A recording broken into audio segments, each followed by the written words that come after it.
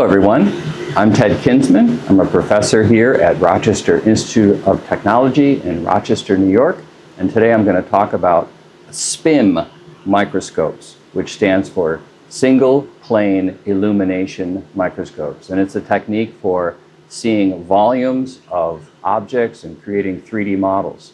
So let's get started. Okay, let's go over some of the parts here. This is the laser. It's operating at 405 nanometers. This is the first 25 millimeter lens, which focuses that laser down to a point right about here, right about where that pencil is, right there. So that focal point right there becomes the focal point for this lens, which sends out a beam of parallel light. So this light in this region is parallel.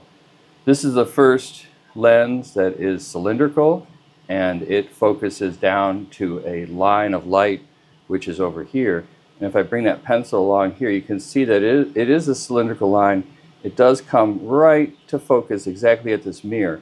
And the important part about this is, as we adjust this mirror with this thread in the back here, this mirror will tilt back and forth, and that is one of the ways that we align the slit on the sample container over in here. So the next lens here, these two here operate like a reverse telescope. It's a telescope, but it makes the image smaller back here. So this lens, they're spherical. There's two of them here. This is a 65 millimeter and a 25 millimeter. And they focus exactly down at the rear focus of this objective. And a lot of people think, oh, it makes a perfectly straight, flat line in this region. That's not true. It does focus down in a sheet, but that place where it focuses is very small. We'll talk a lot about that later on. Right now I have a circuit hooked up with an LED there, which turns on and off the cell light, and we'll look at that as that's critical for helping alignment and figuring out what places to put focus. And I have this very fancy focus system, which is just a locking set of tweezers. I put the sample in the locking set of tweezers, and I lock it, and it's held in this cavity by just a clothespin.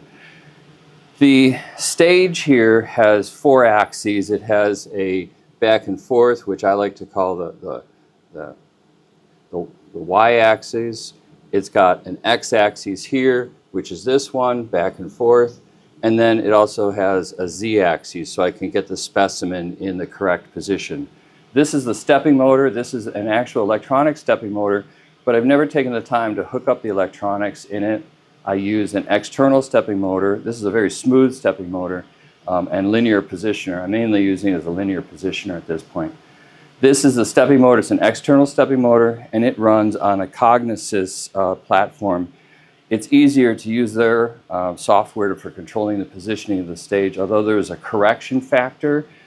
This stage right now is 5 micron steps, which translate to different numbers of steps because this has a different screw thread on it than the stepping motor that Cognisys is primarily programmed for. This is the focusing objective. It's a water immersion, and in a couple minutes I'll show you how to put water in this cell. This is my imaging objective. It's also a 20x Olympus objective. It's 0.5 NA.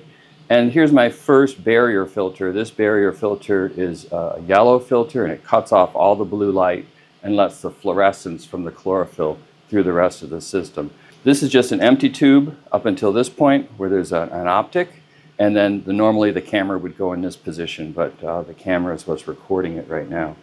So that's pretty much the system, and let's show you some particulars with it. First, we're going to put some water in our specimen cell, and I'm going to use distilled water. I put it in the specimen cell, and it really doesn't take that much.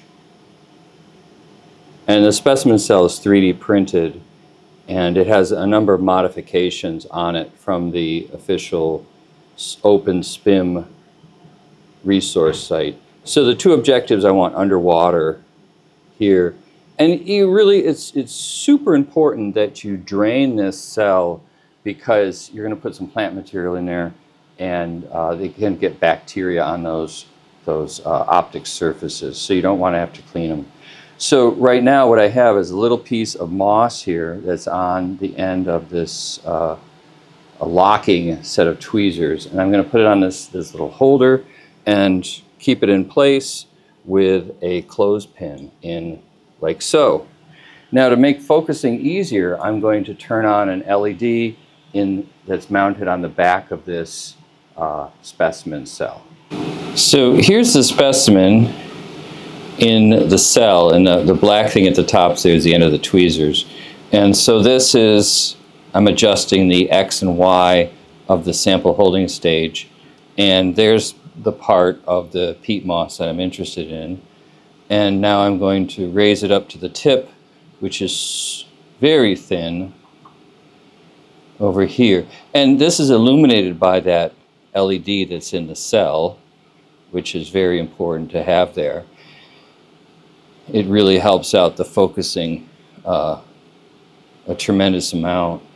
And so right now I'm going to focus in on that last little blade of the leaf.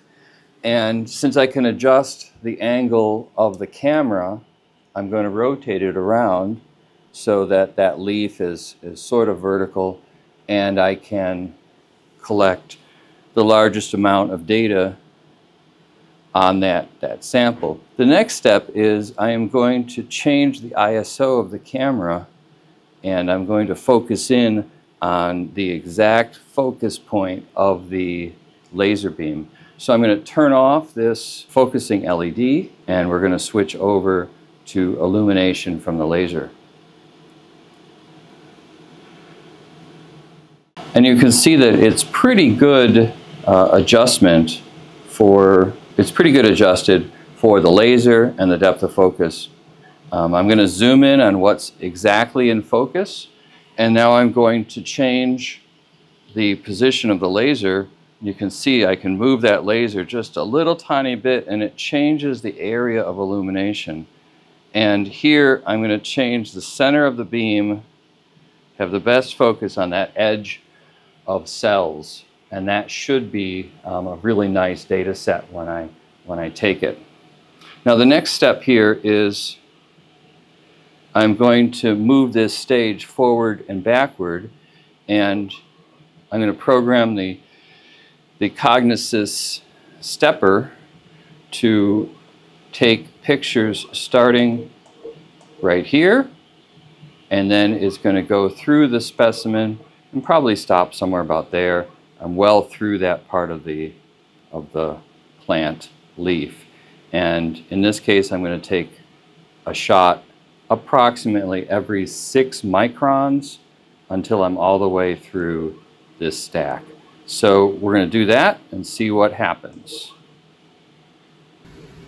And here we are. Here's our data collection going on.